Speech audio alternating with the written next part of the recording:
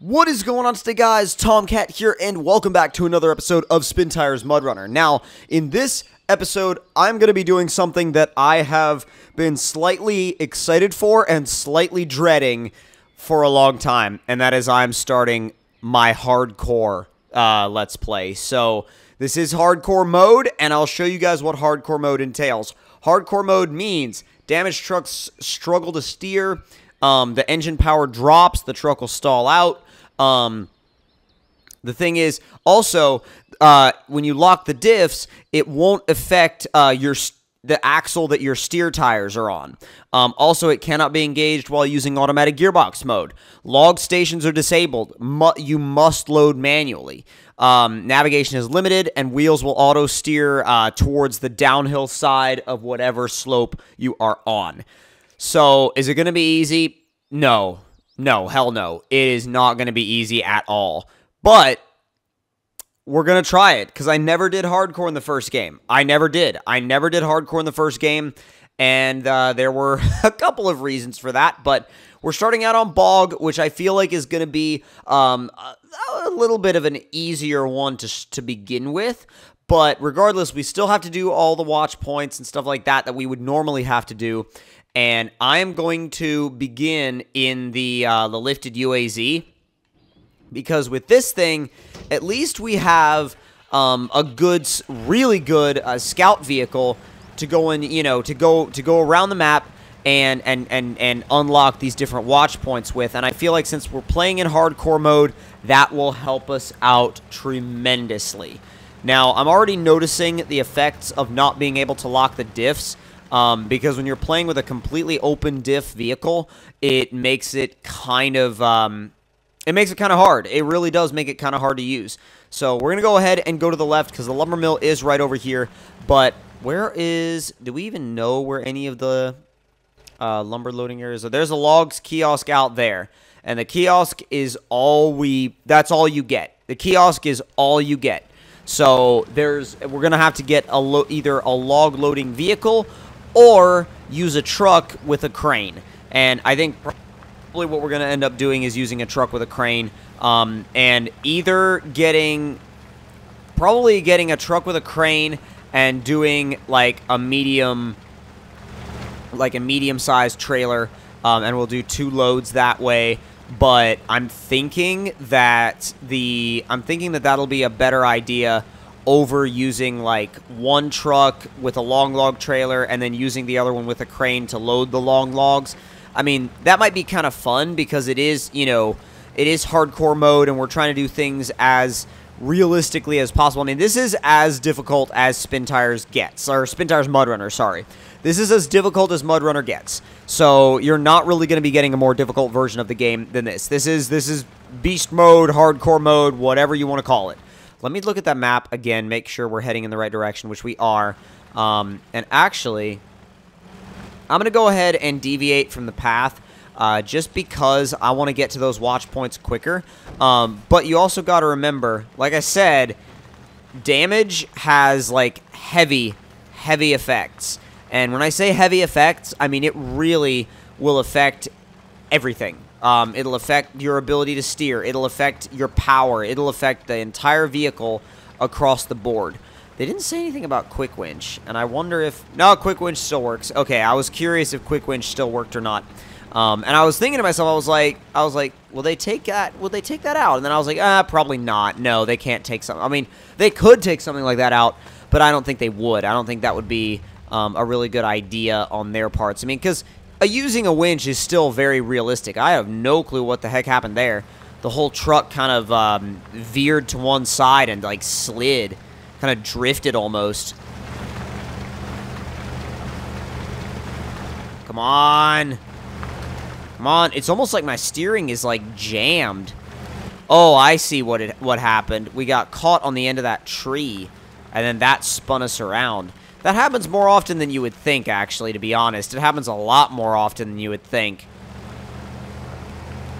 What I need to see is where our next watch point actually is.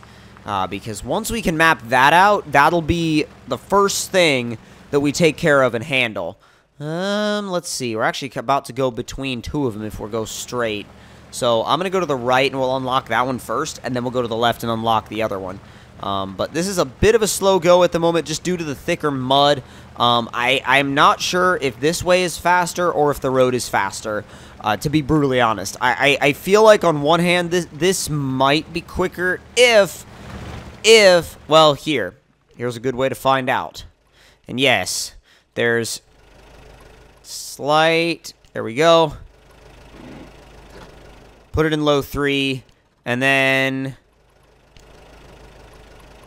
turn that back off again, and let's go. So diff lock is on in low 3, and I mean, it kind of works, but at the same time, you also got to remember, we're not locked in the front. We're only locked in the rear. So we're not really getting a massive benefit from having the diffs locked, if you really think about it. We're really only locked on one axle, which is why I don't think this vehicle really benefits too much from it. I think really the only vehicles that benefit from it in hardcore mode are really the bigger trucks that have 2 rear axles instead of just 1, because when you have 2 rear axles and you lock both of those diffs, you've got a ton of extra grip. I mean, now, to be fair, something like this that has a rear locker is still going to be grippier than a vehicle that's open on both ends, but it's still not going to be, you know, tremendously... It's not going to be some kind of, like, legendary grip monster, that's for sure.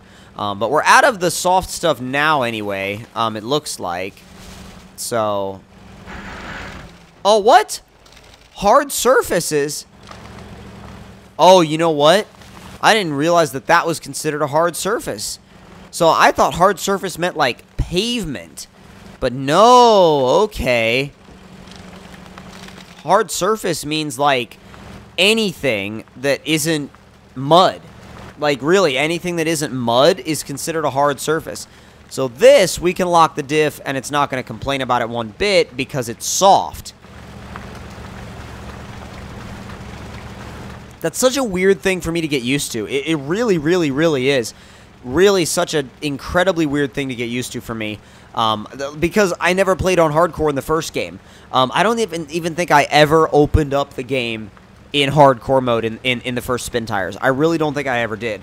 So for this to be the first time, and for them to have added, you know, so many new things and so many new, you know, challenging aspects to the game is like really jumping in at a new level for, you know, for hardcore mode. And a lot of this stuff really is a slow go. It is a really slow go. But when you think about it, man, when you're going through the woods, when you're going through the wilderness, and, you know, for real, this stuff doesn't happen quickly. It really doesn't. It's not some kind of, you know, in and out, boom, done process. It takes a while, and it takes a lot of determination and a lot of patience on the point of the driver, or on the part of the driver, I should say. See, turning the diff lock off didn't really change our pace at all. So I almost wonder if you would only really use it for climbing, you know, climbing weird hills or like rock crawling and things like that. Yeah, turning it on, turning it off does not change our pace at all. So we're still just like chugging along, and that's kind of up to us. You gonna move along or what? Come on. God, this is like... It's... Oh, we gotta turn directly to the right. Apparently the watch point is over there.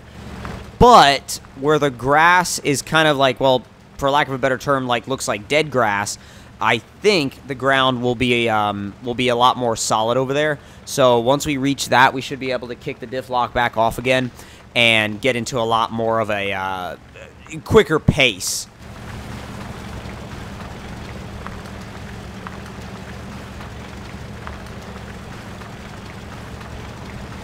Come on, get the front axle up. Oh, is it better? Is it better? I think it's better. Turn it off. Yeah, we're good. Oh, yeah, so much better.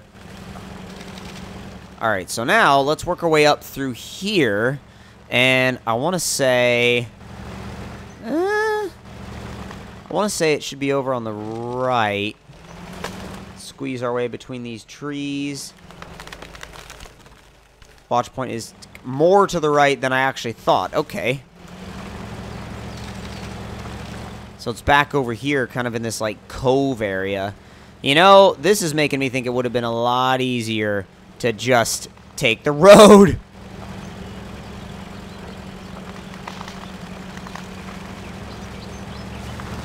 Oh, bounced off that tree. No damage incurred from that. Oh, are you serious? Are you serious? Okay. Let me let it roll back just a little bit. Just because that's a lot easier.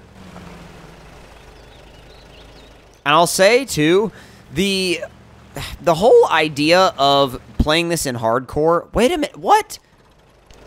Where the heck? Oh, there... Wow. Wow. Wow. I feel highly intelligent about not. Wow. Alright, so that's where we were meant to go all along. So all we gotta do is go back there and we'll be okay. We'll be golden and totally fine. So then after that, we'll have one more that I want to find, you know, like immediately. And luckily, I kind of remember a little bit about what this map was like to play on casual mode. So it's not a completely foreign map to me, but the risk, the additional risk of hardcore mode always sits in the back of your head, dude. It always sits in the back of your head. Alright, so that is one revealed so far. We've got one more to do, and it's out there, and I know it's out there, like, in the field, just sitting out there chilling. So I'm going to stay on the road, get the next one that's on this road, and then from there, we'll be able to get a much better picture of what we're looking at here. Because, like I said, I want to set myself up well for this one. I don't want to get, you know, way down the road and then have to like scrap the mission because a truck went wrong or got stuck or got broken or something, because it is hardcore mode. Come on, stick to the trail. There you go. Well, stick to the, like, kind of the side of the trail, just because of the fact that the... Oh, boy. Oh, boy. Alright, I'm gonna stay left, because it's hardcore mode, and I'm not going in there. I'm just not going in there. It makes you think a lot more realistically. You're like, you just look at things in casual mode, you're like, oh yeah, I'll just freaking storm that. And in hardcore mode, you're like, I ain't going in that. No, sir, I ain't touching it. So you really start to think a little bit more like you actually would if you were in this situation in real life.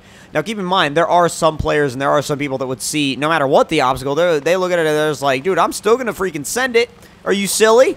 But, you know, and I am occasionally like that. It just depends on, you know, what kind of task I'm doing. Like right now, I would really prefer to not put this vehicle, my favorite scout vehicle, out of commission in the very first episode of hardcore. I would really, really prefer not to put this, like, put my favorite scout vehicle out of commission now.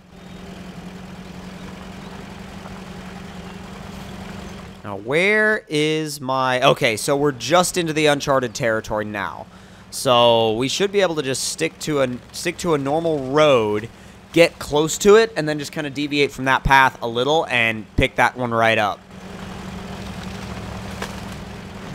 This whole strategy of staying off the edge of the road to avoid the deeper mud seems to be paying off, and it seems to be paying off quite well.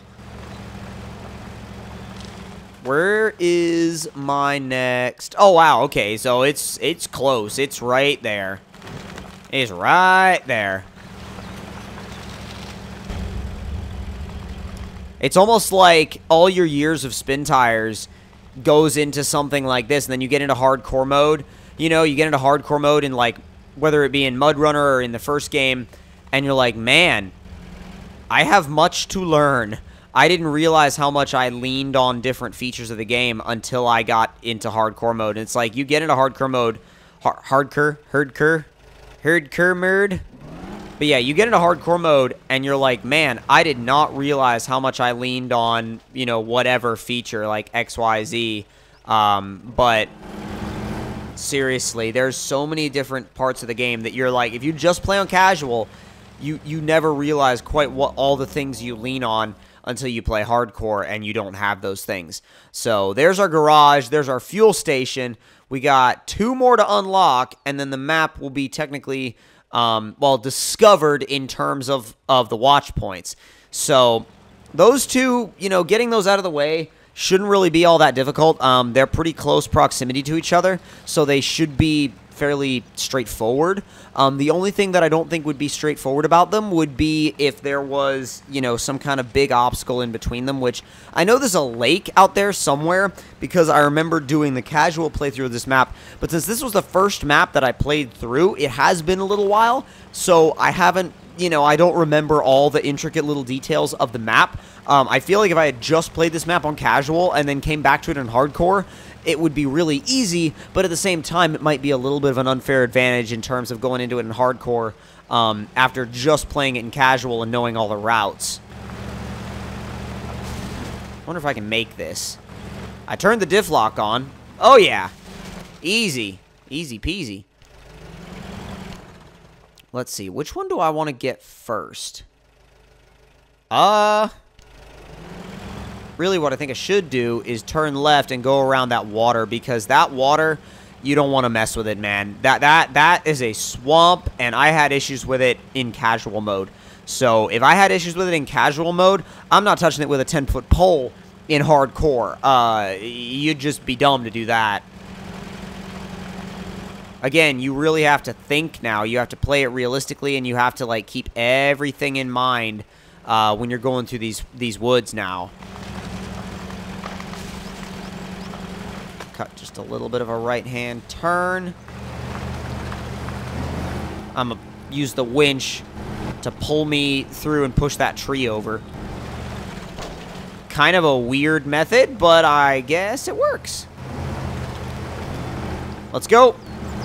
Come on, come on, come on, come on, come on, come on, come on. I was about to say, like, damn, bro, what are you stuck on? All right. Let's see. Oh, I should have turned right. I really should have turned right, but never mind. We'll gloss over it. It'll be okay. It'll be totally okay. As long as we keep our cool and be careful, should be good. I'm going to head to the right, take this one out first, and then we'll know exactly which one we have left to do.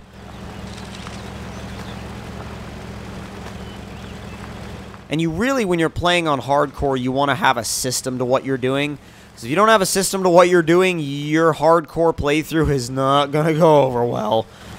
Generally, that system, what I like to do in terms of that system is take a scout vehicle out, get the watch points taken care of first off, like right off the bat, get all the watch points taken care of, then start thinking about your hauling and figure out a plan for where you're going to go, what trucks you're going to use, and how you're going to go about it. Let's just quick winch our way over that tree, because that tree was wanting to tie up our axle, and that is not acceptable. Not acceptable at all. I know this road, and I know where it goes. It goes to the lumber area, which... or a logs kiosk, which the watch point should be right by it. Like, right by it. Where are we looking? Where are we looking? Come on. Trying to think here, too, because the logs kiosk, I think, is almost directly on the road. And if the watch point is right behind it, that would make it really easy to just, you know, really easy to just go back through the woods and find. Oh, we're going to make a right here.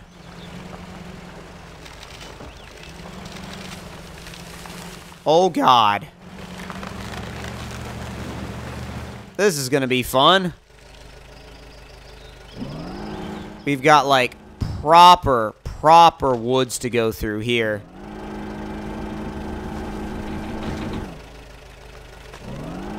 Just make sure I'm not hitting anything.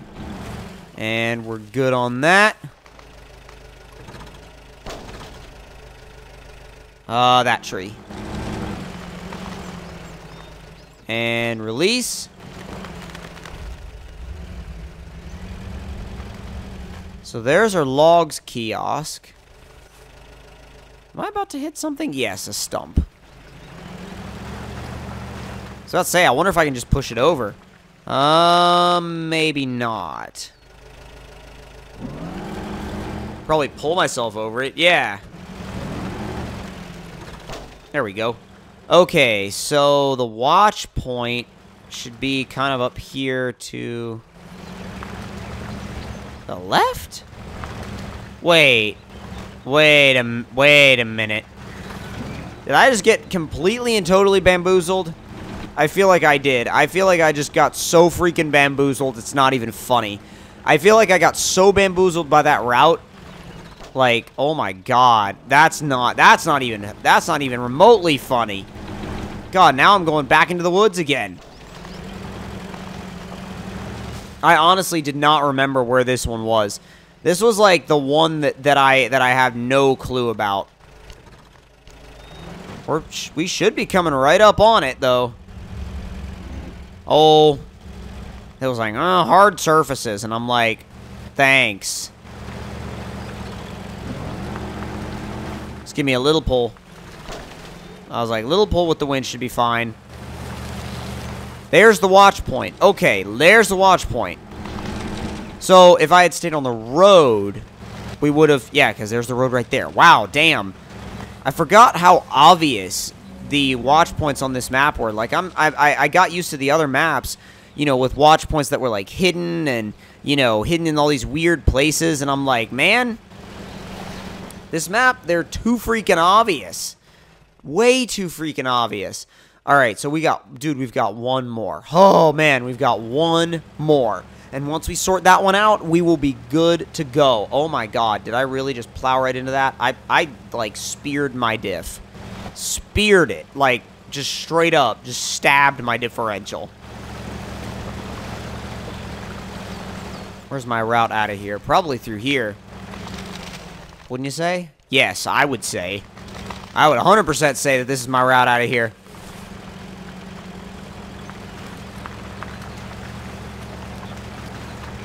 God, we got that massive, like, massive field to go through, too.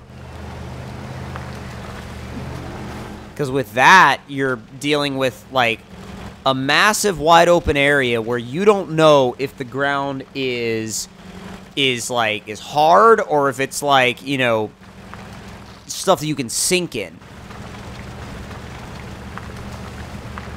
Like packed dirt or slick mud, really. This winch is going to become our friend, guys. I'm telling you what. Like, for hardcore mode, we're going to have to play it so careful. I'm going to stay along the road for as long as I can, and then once I've got a straight shot towards the watch point, I'm just going to cut to the right and just go that way immediately.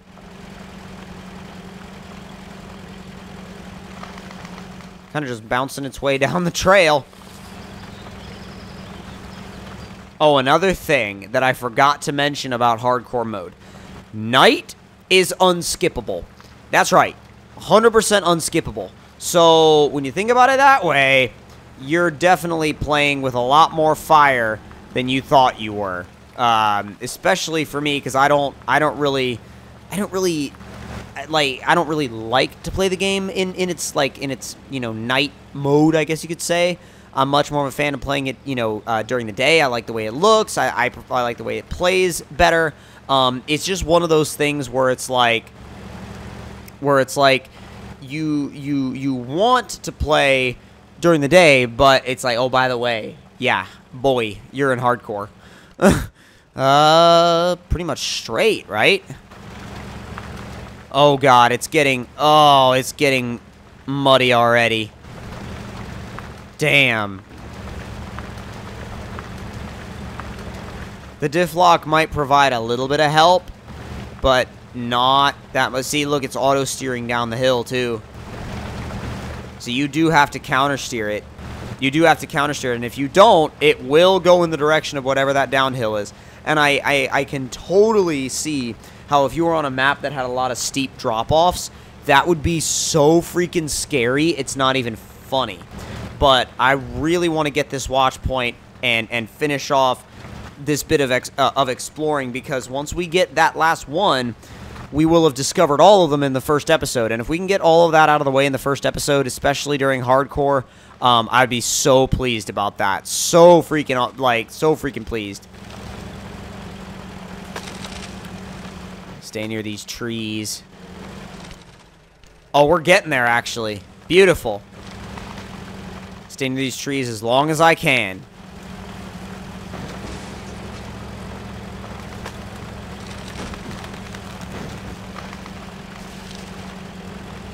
Where's my... There it is! Oh, perfect. Beautiful.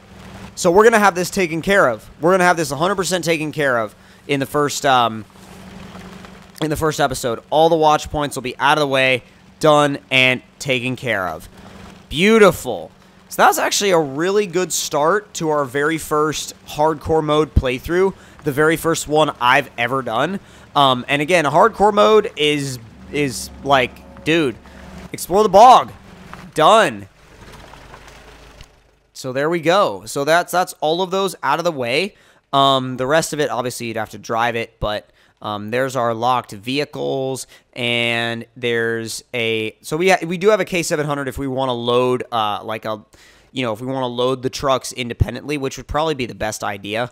But we've got a really good game ahead of us, and I am looking forward to finishing this off in hardcore mode. I hope you guys are enjoying this series and enjoying the introduction to hardcore mode. And if you are, don't forget to leave me a like. Tell me in the comments down below what you guys thought of it. And if you're new to the channel, don't forget to subscribe for more. And I'll see you guys next time. Talk to you all later.